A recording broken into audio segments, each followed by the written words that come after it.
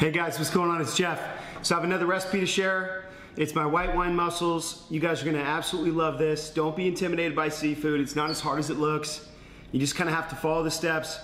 It's a pretty simple recipe, and I think you guys should easily be able to do this next time you host some family and friends.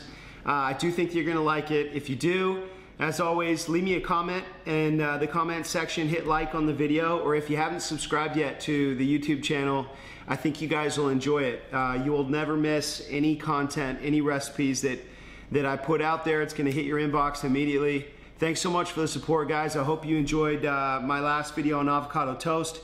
If you haven't tried that one, I would totally encourage you to do it.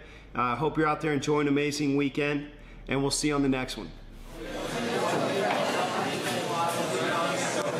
Okay guys, I want to show you something that's pretty simple.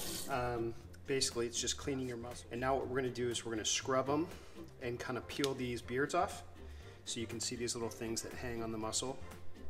And so really what we want to do is we just kind of want to rub our fingers and get some of the grit and the grime off. And then you can kind of re-soak them. Any of them that are open that haven't shut by tapping them or letting them soak, you should throw out, because you want to be concerned about the potential for food poisoning. Just throw them out. It's better to be safe than sorry. If you get enough mussels like I did, I have a pound here for 2 of us, then it's a little easier to deal with throwing one out. It's not a big deal. Just don't risk it, throw it out. You'll feel safer. You go through, you clean them all up, and then I'm going to show you the next steps on getting these things cooked. They're going to be absolutely amazing. So.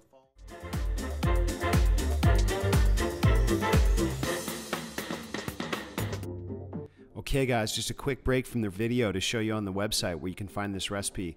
I laid out a brand new kind of detailed blog post on this entire recipe for you so you can follow it step by step. It has the ingredient list and every single step along the way. So I'd encourage you guys to go check that out, and then you can always go back to the video and kind of watch the time lapse that I was just doing for you. That way you can kind of follow along and see when I put certain ingredients into the pot and when. I would love to just have any comments or concerns that you guys have, or if there's anything I can do to help. Thanks so much for watching. I think that you're gonna absolutely love this recipe. It's gonna make your kitchen smell amazing.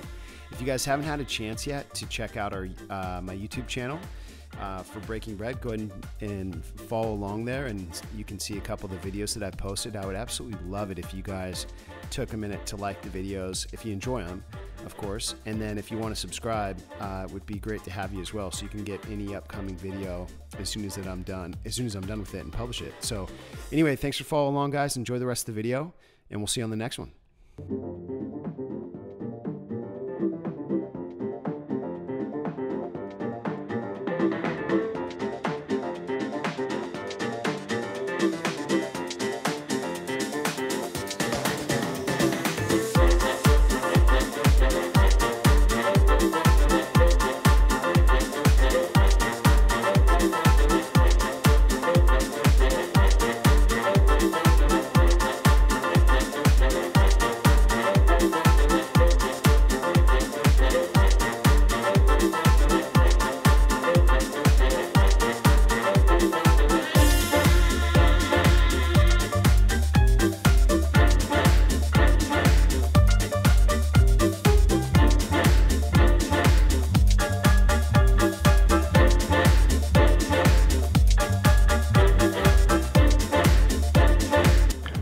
Okay guys, pretty easy, right? I hope you enjoyed the recipe.